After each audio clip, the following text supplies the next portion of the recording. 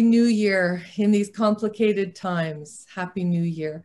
Thank you so much for joining us for what we understand to be the lead event of the year, our first event of the year, and what I'm sure will be one of our most enriching events of the year.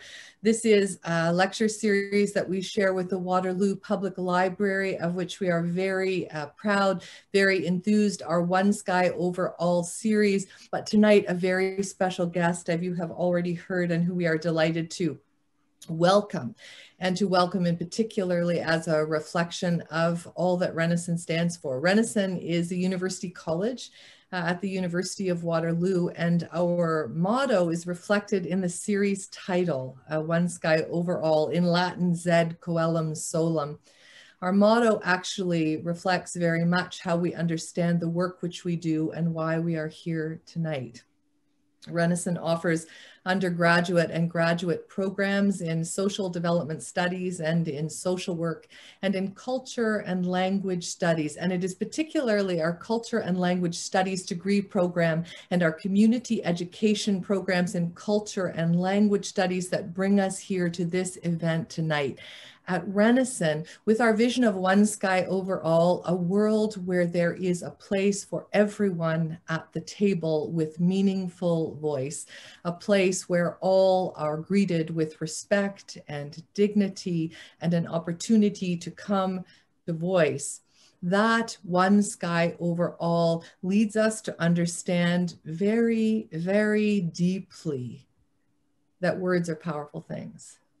Words have power. Words open us. They speak to us. They change us. They save us. In the spirit of that deep knowing of the power of words, we are so delighted that Ms. Thammavongsa has agreed to join us tonight in celebration of her Giller Prize winning volume, How to Pronounce Knife. And the answer to that, how to pronounce knife, is ka-naif. Ka-naif. Ka-naif. I have the privilege of introducing a very dear colleague of mine who will introduce Ms. Thammavongsa and her work for us tonight. And our speaker who will introduce our guest and who will moderate our conversation is Dr. Vinh Nguyen. Dr. Vinh Nguyen is a recent associate professor with tenure at Renison University College. I have to say this about Vinh. One of the proudest things I have being president at Renison University College, Vinh was the first professor that was hired after I started my work as president at Renison. And I thought to myself, as we engaged the process of welcoming him into Renison's One Sky Over All vision, I thought, oh yes, if this is the way, this is the way. And certainly Dr. Nguyen has proven to reflect everything that Renison embodies in its deepest and truest, most virtuous, although imperfect in the Renison sense, self.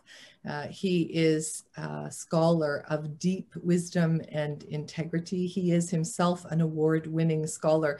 And although 2020 was a pretty crummy year for the world, it was a good year for Renison, because it was in 2020 that Dr. Nguyen received tenure and was promoted to associate professor, and we are so very proud to delight with him in that. So I would like to invite Vinh to introduce our speaker and to lead us through the complex labyrinth of this complex and beautiful thought of our guest author tonight. And I just want to flag, as I invite him to do that, how important the word knife is for us tonight, because it is a true thing that words do cut like a knife. They cut us open.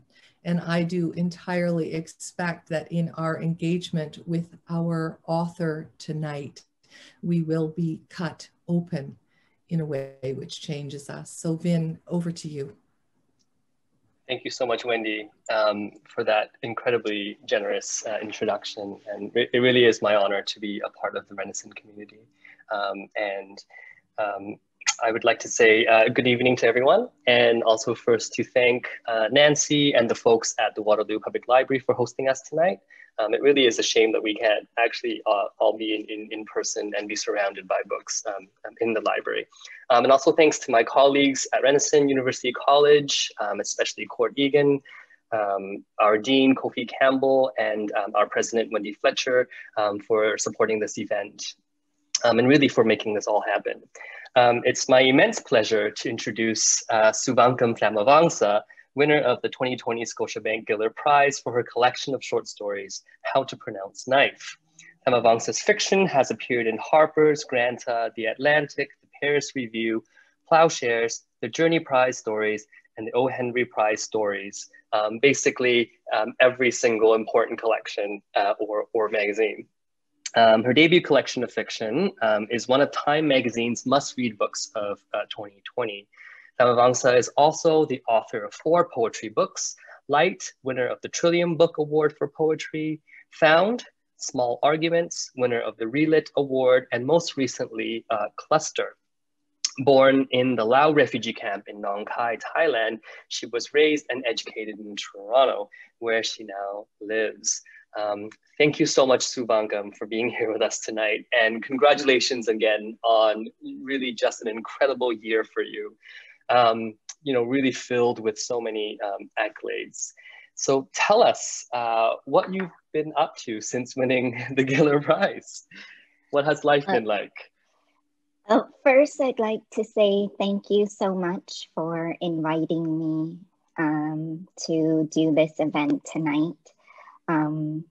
What I've been up to, I just try to keep it the same. I don't want a prize to change my habits as a writer or my thinking as a writer.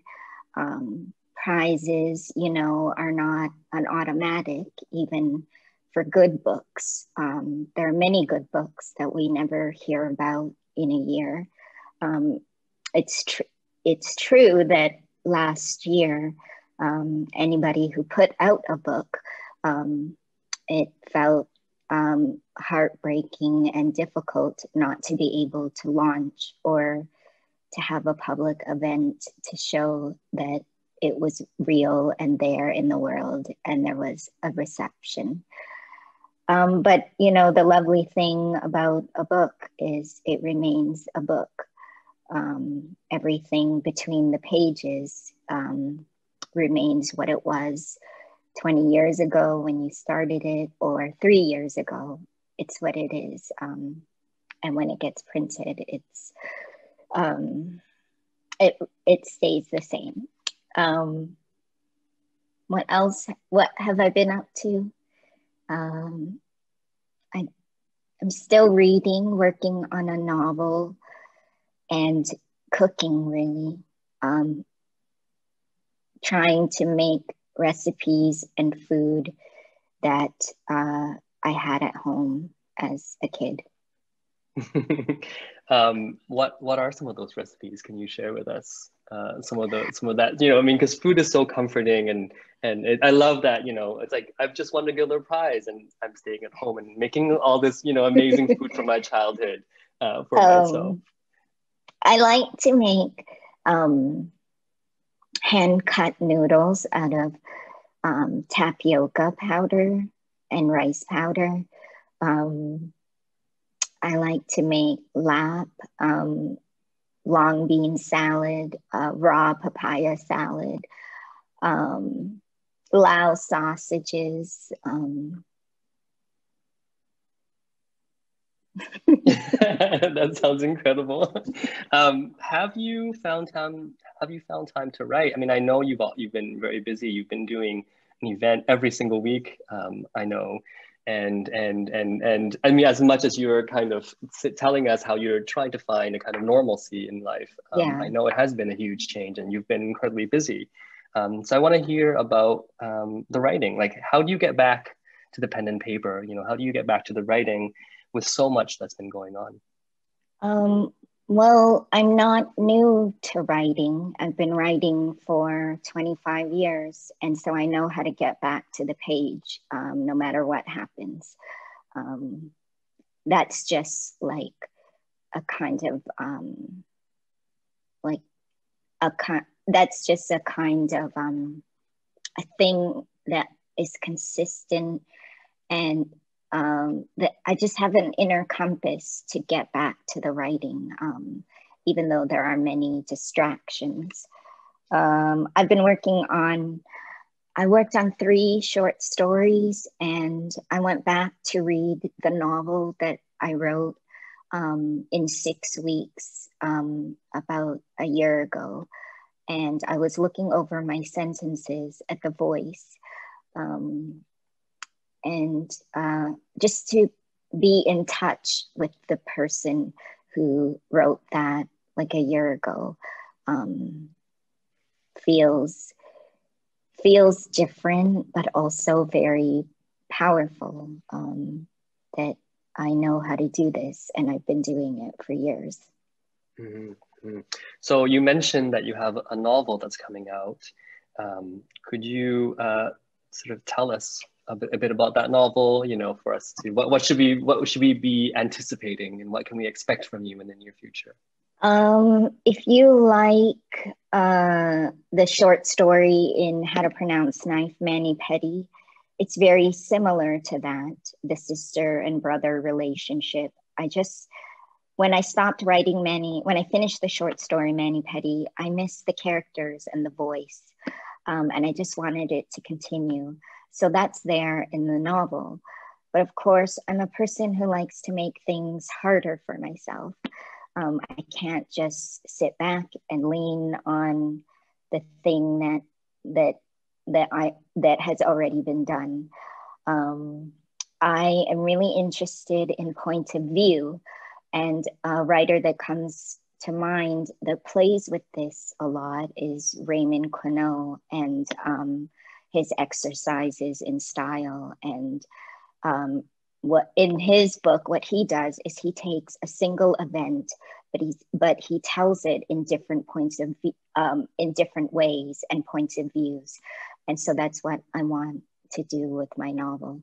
There is some sort of event that we don't really know about, but everyone's talking about it. That's really exciting. I know so many of us are really looking forward to that. But now sorry, you were gonna say something? Oh, I was gonna say, you said, what can we expect from you? Yeah. I was asked to do, and I have an interview, like an author Q&A with Ketsuo Ishiguro in March. And I have a short story that is forthcoming in the New Yorker. So it's coming out late February, early March. So it's a new story. I wrote it last year in June. So watch out for that. Oh, that's amazing. Absolutely. Let's actually turn to How to Pronounce Knife. Could you read us something from that collection? Sure.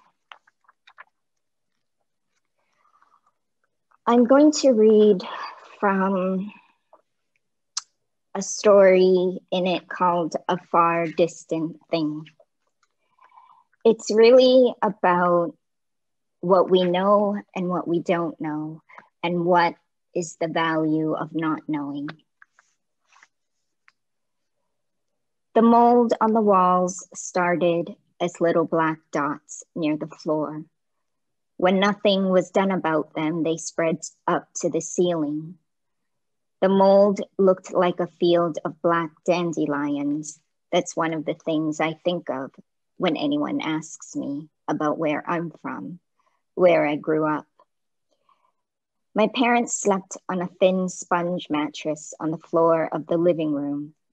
Before they left for work every morning, they folded the mattress 4 times like a piece of paper and put it into the shoe closet. I had my own room. My window opened out to a parking lot where I saw only 2 things, the headlights or the exhaust pipe of a car. My friend Katie lived in the same building, but her apartment had a balcony and a different view. We walked to and from school together, but I never invited Katie over. I didn't want her to see that my parents didn't have a bedroom, so I was always over at her place. Dad always talked about life as if it spilled out all at once and we wouldn't have time to think or do anything about what was going to happen to us. He talked like he had to tell me everything now because we'd never see each other again. I'd roll my eyes at him, but that only made him go on. Dad worked in a nail polish factory. He had started out cleaning the floors. While he cleaned, he stood behind the workers on the line and watched them peel labels and stick them onto the nail polish bottles. It didn't seem very difficult, he said. When the factory made cuts and offered the remaining workers less pay, many quit. Suddenly, there were job openings on the line, and so Dad applied for one and got it. He got Mom a job there too, even though those who worked on the line were now paid less than before. It was still more pay than what Dad had made as a cleaner. They both loved the job.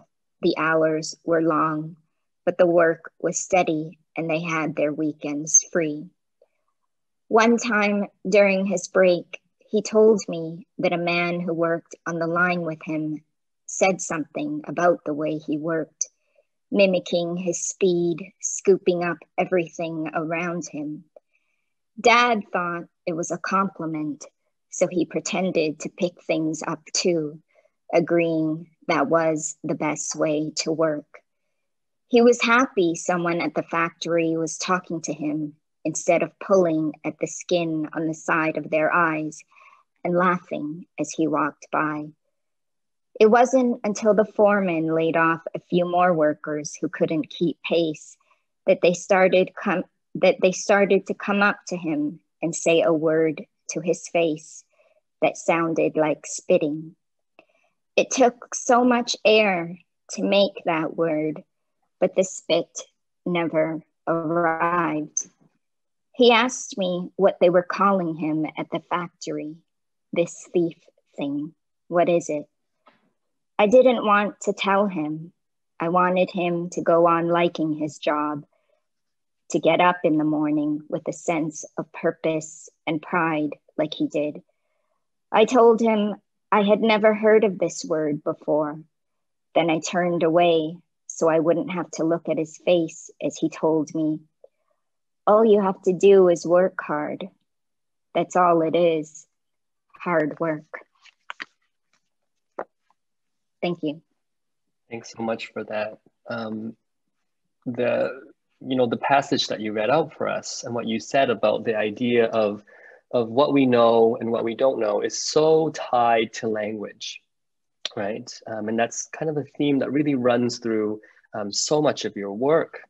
And I want to think about, how language is used and what it does and how we see that language in some ways cannot always represent what these characters, who are working class, who are refugees and immigrants and really outsiders, right? How language can't really represent what they know and what they experience and what they feel.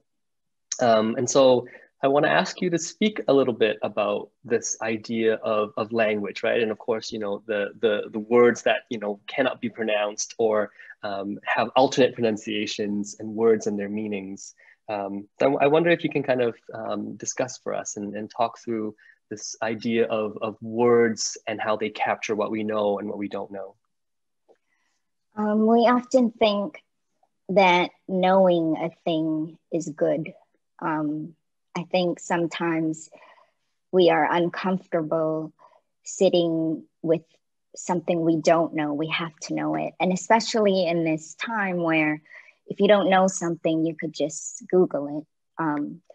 But the thing is, even when you Google it, you have to have some sort of knowledge to be able to filter what you're reading and what you see there. You know, you have to question if it's even true.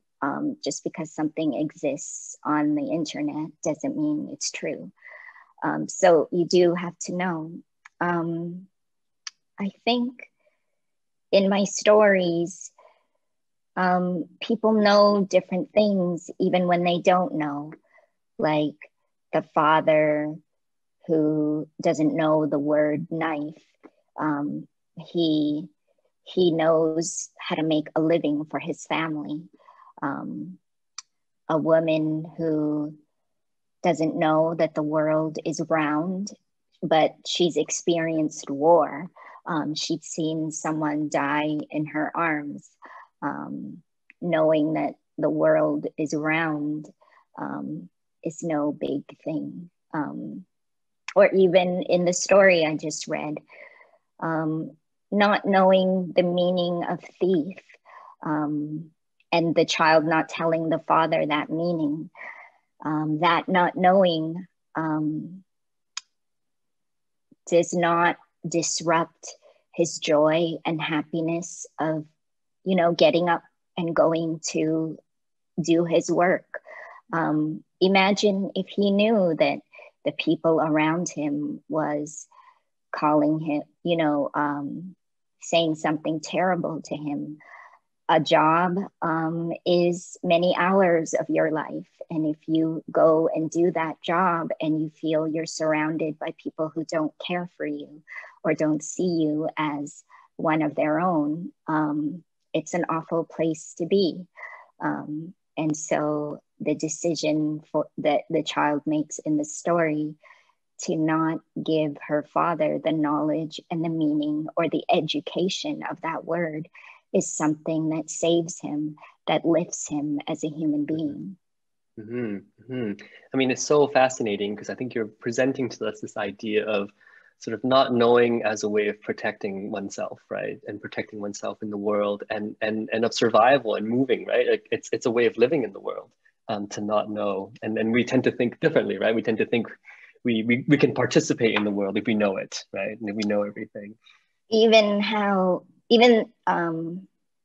we come to know, like often we know things because we can read. But there are many ways to read too. And it's not just words, it's how we read if we're safe, if we're with people who make us feel safe. And that doesn't have to do with words, that has to do with a particular look or just intuition. Those are forms of knowledge that are valuable as well. Mm-hmm. Mm-hmm. Mm-hmm. I don't want to spend too much time on this, but you know, as you're speaking to, I'm thinking about the final story and the idea of that character, the mother character, who really knows, really on an embodied level, right? She can feel, right. She knows how to pick worms, and she right. is, you know, what you would call an expert, right? She has right. all the skills, all the know-how, all the techniques that really comes from years and years of doing something. She knows it so well in her own body, how to do such things. And yet in some ways that's the thing that that works against her, right? Right. I don't want to ruin that story for people who haven't read that, but you know, knowing something so well can also be used against you. Yeah. Yes, that's a really great way of describing that story, Vinh. Okay, so many readers are discovering your work for the first time because of this, because of your fiction, you know, because of this amazing short story collection. But you've been writing for over 2 decades now, and you have been writing poetry, right? You've won a lot of acclaim for your poetry and amassed a devoted following for that poetry. So you've been doing it for a really long time now. So could you just maybe talk a little bit about that, about what it means to have been writing for so long, and I think to kind of perhaps get more recognition now through your fiction. That's what I mean when I said earlier that, you know, to stay grounded, to keep a routine, to live your life as if you've already won, so that if it should, you know, when you win, that's not something you can control. That is something a jury decides, and it's outside of you. I think it's possible to do work that matters and is important, and you don't have to wait for anyone to crown you. And while I have won like some awards for the poetry, they were never on the scale of like the award, the Giller, or any fiction award, or any attention that fiction can draw. I've been writing poetry since I was in high school. And I started with, you know, before we had computers, I did it on a typewriter. And I learned the technology of, you know, when it changed. First, I learned how, you know, I was one of those people who went out and bought a ribbon, because that is an ink that, you know, and I knew you had to, back then you had to measure the margins of a page in order to know where to start typing. That's what I did. And then, and then when the technology changed, the writing and the poetry and the mind and the thinking behind it, for me, did not, even though the thing that produces it, or that I use, the tool that I use to make it, has changed. But the way that I think, the questions that I ask myself, the things that I'm constantly trying to make difficult, they remain the same. Mm-hmm. Thank you. Could you read some poetry for us? Yes. What I want to do is, I'm actually going to read 3 poems. One will be from my very first book, which was published in 2003 by Peddler Press. It's called Water.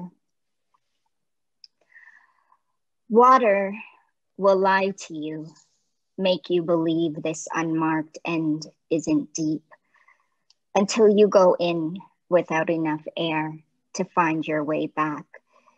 It breaks light before light knows where it is, and takes shape uncertain of its own. In the palm of a hand, a glass lifted to drain. If you wait long enough, you can watch it give up its grooves, its scars, keeping warm, cold, losing itself in what it didn't want to become.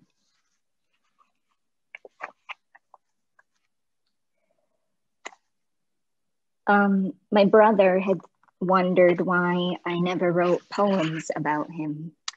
And so he says, nobody knows you have a brother. And so to honor him, I wrote this poem.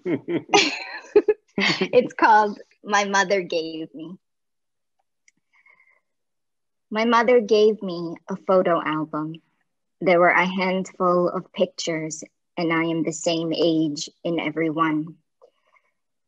There is one photo of me and my father on the day he taught me how to ride my bike. We are laughing, and in the lower left corner is a small boy sitting on a park bench watching us. He's my brother.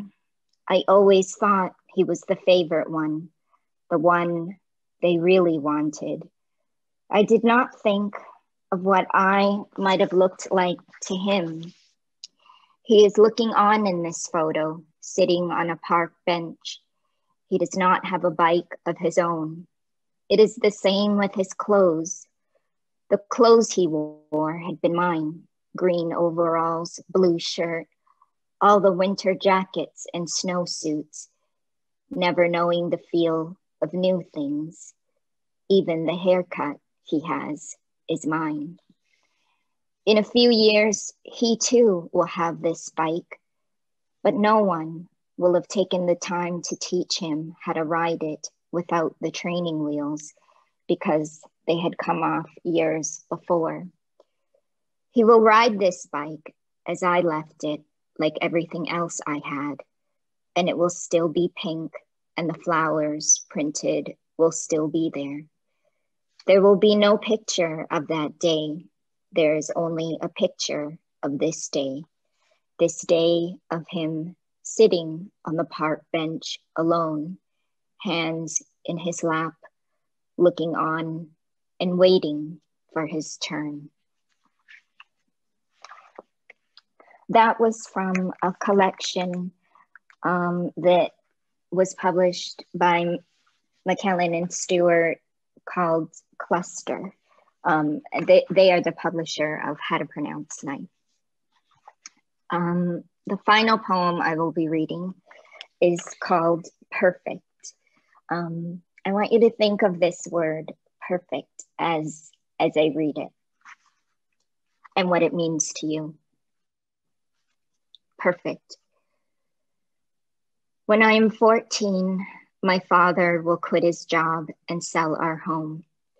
He will use the money to start a sign-making business.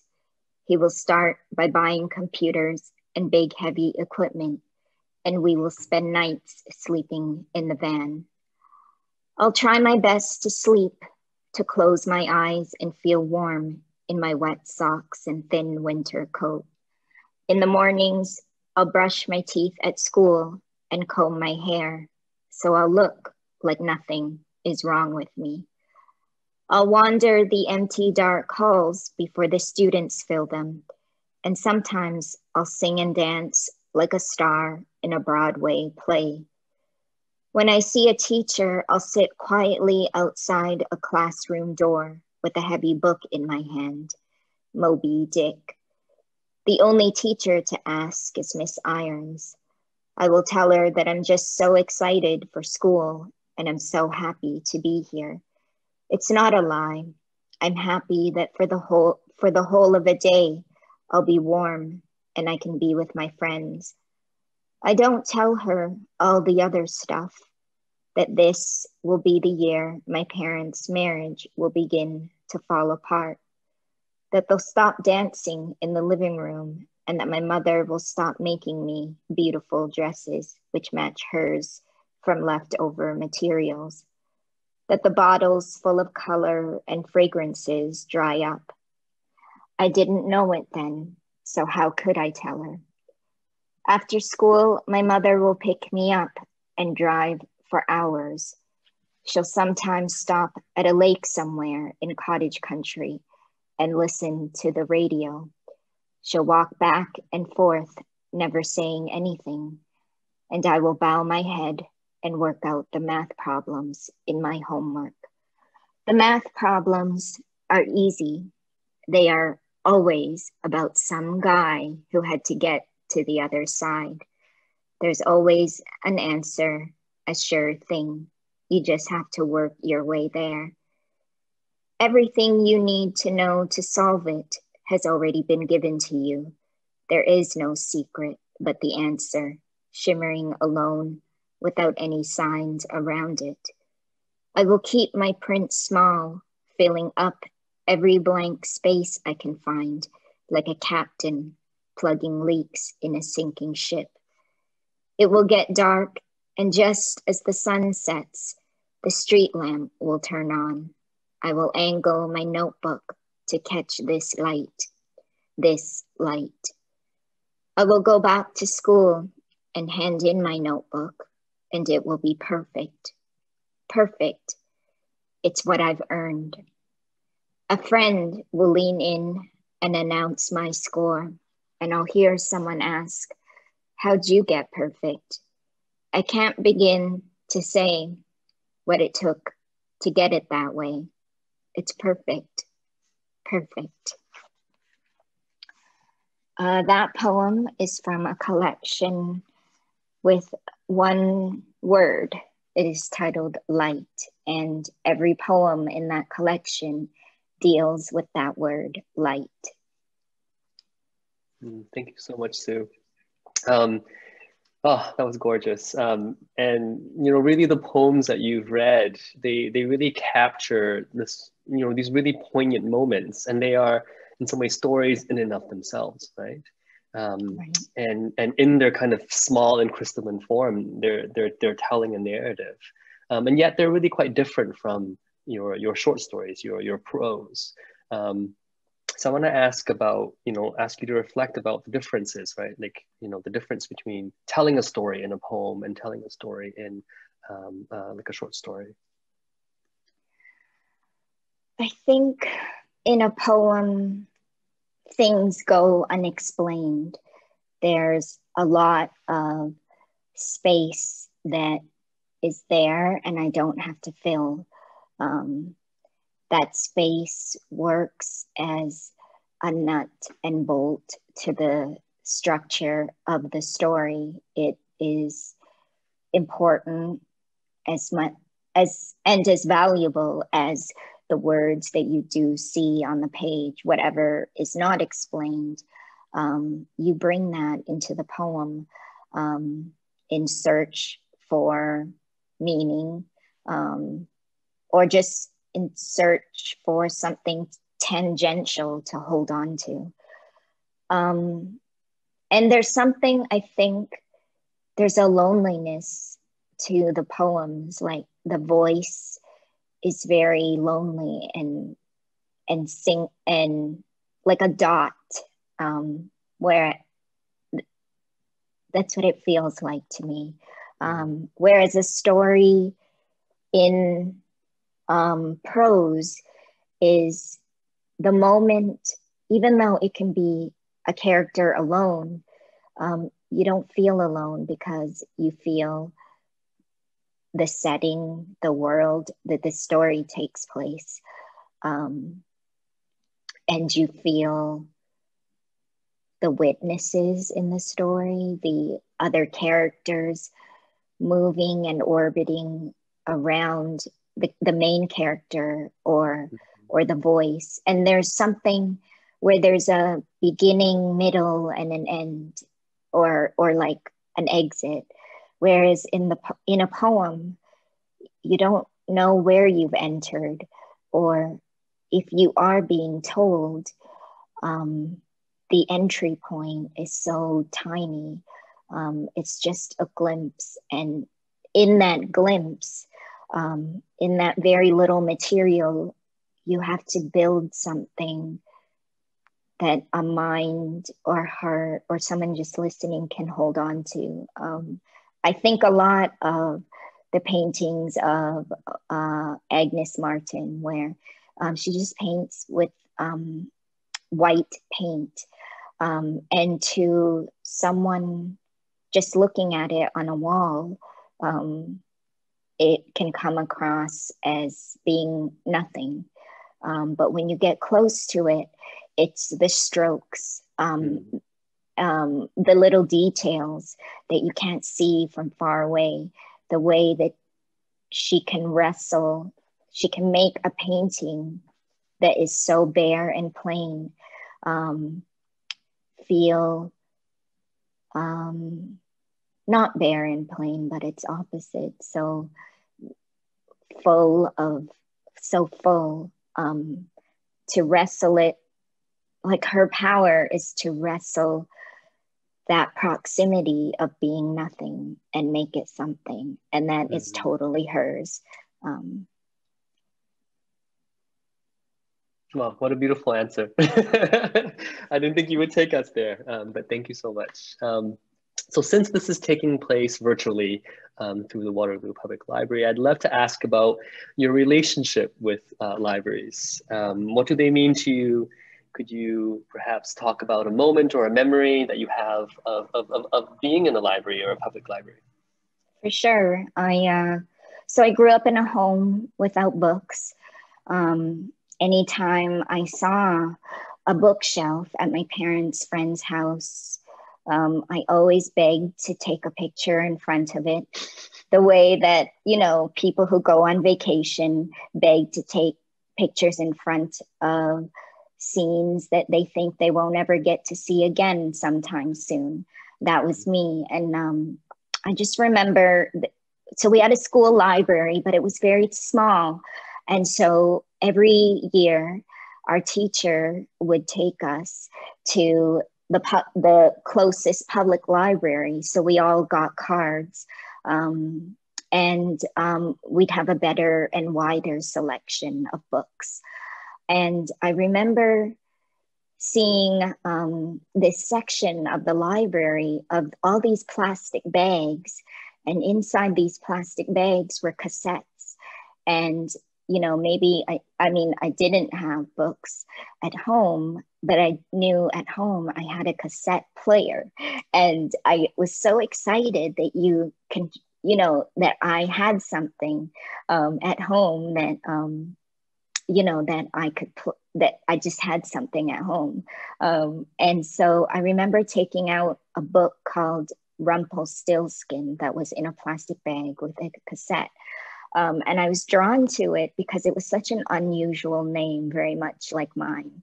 And I went home and, you know, my parents were always busy. And even when they read, my father knew how to read. He didn't read. He couldn't pronounce the words. And I remember playing the cassette and feeling like somebody was going to read to me and I was going to get the words right. And I took such great joy in that story, Rumpelstiltskin, because I was so giddy knowing that in that story, you had to guess what his name was. And he just thought that nobody knew what his name was because it was so unusual. And that was my very first experience of going to the public library and discovering that somebody can read to you and teach you how to say the words, and that you could read along with this voice that would get it right. Mm. So you mentioned that you grew up in a house without books, and so the last question I have for you is, you know, could you talk about the importance of reading for you, right? Like, what has reading done for you? Why do you think it's important for us to have this relationship with books and with reading? Right. I think anything, you know, a lot of people see writers as people or writing as being powerful, or writers as having power. But for me, I know that the real power lies in the reader. Like, I can write 1 million books, but like, if I reads it, what is the point? Who can I reach? Who can I connect to? Reading can do so many things for you. It can narrow a wide world that feels too scary, or it can widen a world that feels too small. It can make you feel seen and heard. And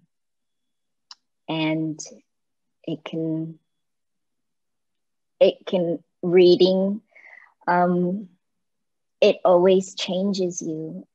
It is a skill that never goes out of style. You can invent any kind of technology, but reading, you know, you can put it on a tablet, a typewriter, a computer, whatever, but the act of reading remains the same. Mm-hmm. Thank you so much. So I think we're gonna take some questions from the audience now. So there is an individual, Susan, who is going to be having a book club of your book. Yay! And Susan needs help because Susan will be presenting on Chikichi and Newark. So Susan is looking for some notes or things that that you might assist her in. Chikichi and what? Newark. Oh, okay, Erk. Yeah. What kinds of things to assist you?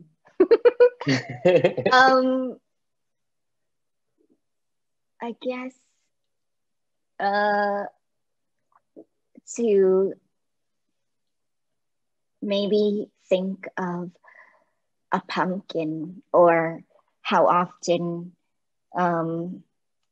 we see and hear from old women who are showing and talking about their bodies in a way where they're not ashamed.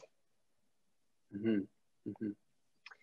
Will you be writing any stories or any writing that is connected to the pandemic or inspired by that? I feel like it's too soon.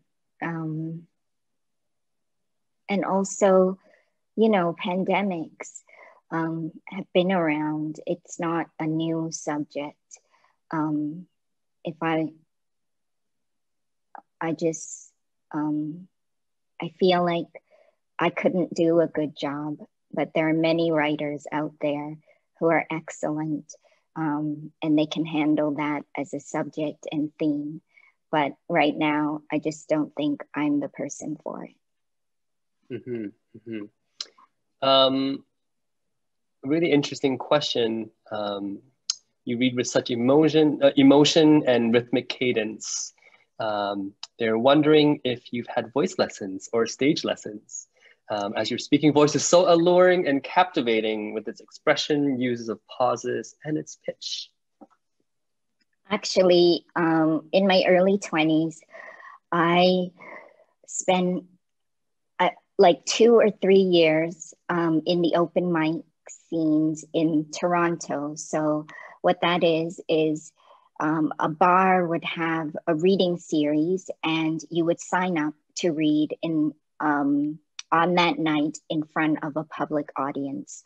And I learned how to read in those audiences, because in a bar, you're competing for people's attention when they can have alcohol, when they can turn to their gorgeous date, or they can talk to, you know, the friends that they came with to the bar with, or to, you know, the hockey game on the screen.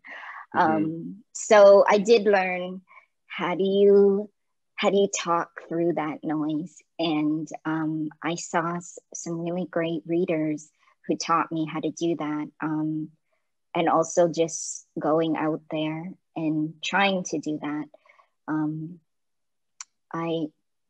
In an open mic, you know, you have to create space and do something with that space. It's very unforgiving.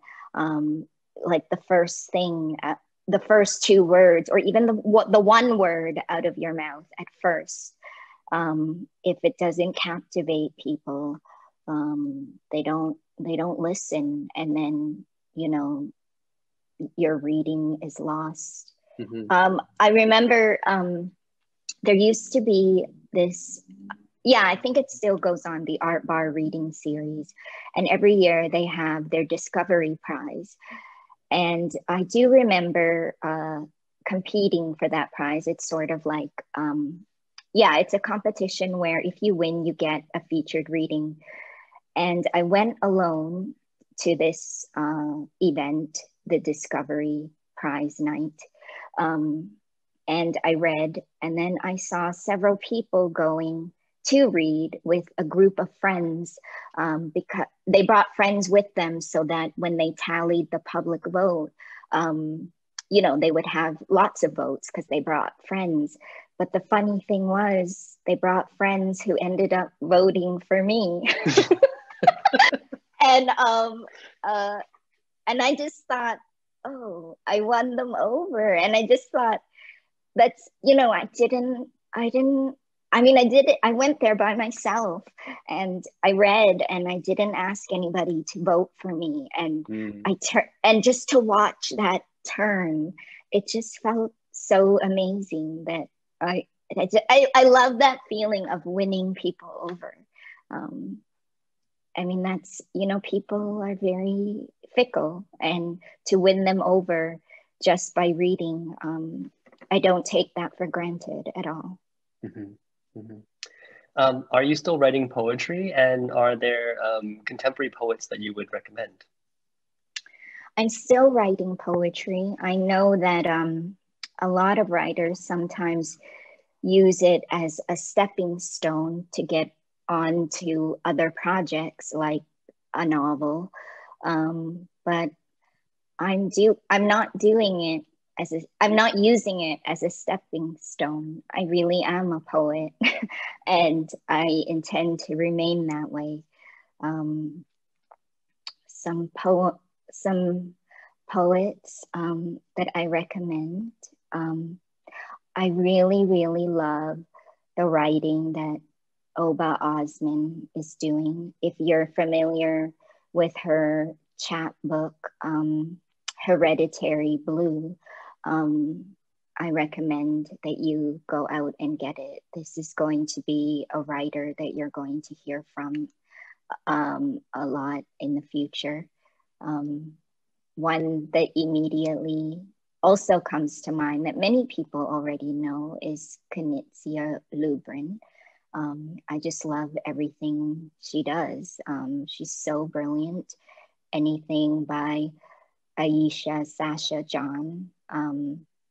She's also a dancer, and I really miss watching her dance on the stage.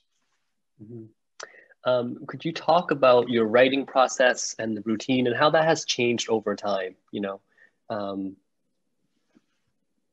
in terms of just even, I mean, because it's very easy for you to come back to writing now, but in terms of just thinking about how do you develop that? The process, it's remained this, I feel like it's the same, but over time, I've made it harder for myself in that I don't stick to the same thing. And I always want to change. And the difference now as well, like before, it was just me or just one other person. But now the writing, there's more than one editor.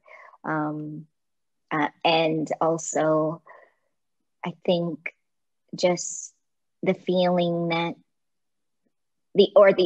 I feel like people want something from me or are expecting something very particular. And that makes it hard to get back to the voice that I want to hear. Mm-hmm. One audience member really loved Mani Petty and was wondering if you, and they especially love the gender transgressions from both the brother and the sister. And so they're wondering if you'll kind of play with that a little bit more, this kind of gender transgressions or playing with gender.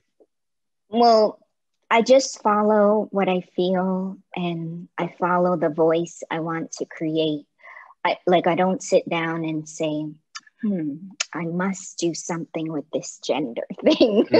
I wanted to see women in literature saying some of the things that the sister says.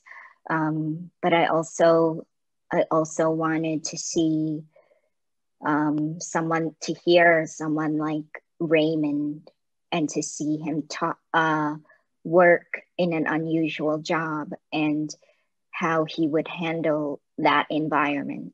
For me, it was more, how do you take boxing and take it out of that world and make all the skills that make you a great boxer?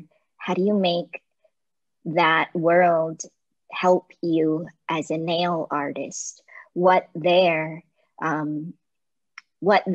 is so special that even whatever job you end up doing, you will still be the same person. You will still have this because you will still have the same process. We've talked about writing process. Whether you're a boxer or you work in a nail salon, the way that you see the world, your work ethic, it remains the same. It's the same with like poetry and prose or just writing. The process is the same. Question about why you chose the 3 poems that you read out tonight?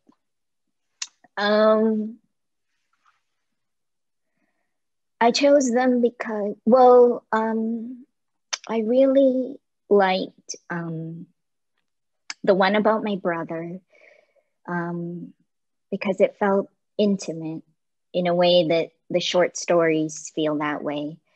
And the same with Perfect. It is based on a true real life event.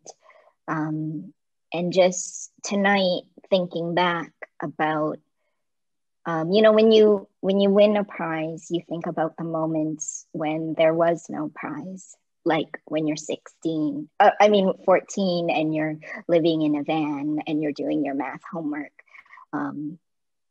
Just going back into that time through the poem, I just wanted to revisit it. And also from my first book, to remind myself or to hear my own voice, or actually for people who have joined us tonight, to hear that I am still very much the same person. I sound the same, that many of you have been discovering my writing through How to Pronounce Knife, but I've been doing that writing for, you know, it didn't happen overnight. It was for 25 years or of writing, but 2 decades of publishing. Mm-hmm. Mm-hmm. So you're also, an audience member wants to know, you're also now teaching fiction, that you're teaching writing. What is that like? It reminds me, well, when I teach, I see that there are things that I know how to do that I don't think about, that writers who are just beginning think too much about. And many of them feel or have developed strange things about their own work, like dismissing it before it becomes anything. That's not something I do, even when it's not working, even when I know that that the thing I'm writing is not good. I don't care, because I know that I can make it good. And it's not there yet, and I can sit with that patience. So just, it brings me back to, it makes me think about like how I write and why that's so different, or why it feels different. Mm-hmm. So we are running out of time. Our time is up, really. Just actually one final question, though, because I think there's a lot of similar questions here about the idea of voice and how do you develop that, right? I think a lot of writers, especially younger writers, are struggling with that. And for you, you have such a kind of singular voice. And so if there's anything that you can say about that, right? About developing one's voice. I think you should listen to how people talk. One activity that I ask the writing students to do is to transcribe a film scene or a live conversation that's happening, and then to report back of what that experience was like, not just with the result of it. And many of them say, oh, people actually don't have interesting conversations. It's mostly very, very logical, or like, you know, it's actually very boring. Like, I'm gonna go there, or we're gonna do this. And it teaches them how to pick out what's interesting in a conversation. And it also teaches them, like, voice happens not with just the words, but where the pauses are, where you punctuate, how you describe the scene around the dialogue. the dialogue can't just be there for no reason. When it enters the text, it has to have value, perhaps even greater value than the text around it. Anytime a character speaks, that is a valuable moment. And so I would just say, listen to how people talk. And this is, you know, something you can do over time. Listen to the way that people talk. Don't just, you know, hang out with other writers. Because other writers, they're also thinking the way that you think, and they're speaking in a very particular writerly way, and real people, you know, real, like regular people don't, so you have to have a variety of people Speakers. You're around. Yeah. Like a child or a grown-up, or and people who do different things in life. If you're around just professors, you know, your writing will be very different, and it will sound a little, no, it will sound different. So also people in different walks of life. In a life, you come across not just one type of field of work, but you will come, you know, every time in a social situation, we always ask each other, what do you do? And we find out what they do. And if it's different, it's even, I feel like it's even more valuable because it's a voice you can listen to. That's really great advice, and a really great note for us to end on. Thank you so much, Sue, for the beautiful readings and the enlightening answers. And it's been a great pleasure to be able to speak with you tonight. And thank you everyone for being here and for coming and sharing this night. Nancy and Wendy, do you want to jump back on to say any parting words? Hi, everybody. Thank you. Thank you so much, everybody, for coming out tonight. Thank you, Souvankham and Vinh. That was fantastic, and the beautiful readings. Just like you said, they were so lovely, and it was such a treat tonight. I also want to thank Renison University College for this fantastic partnership that we have. And everyone have a good night and take care. Good night, everyone. Thank you. Good night. Good night.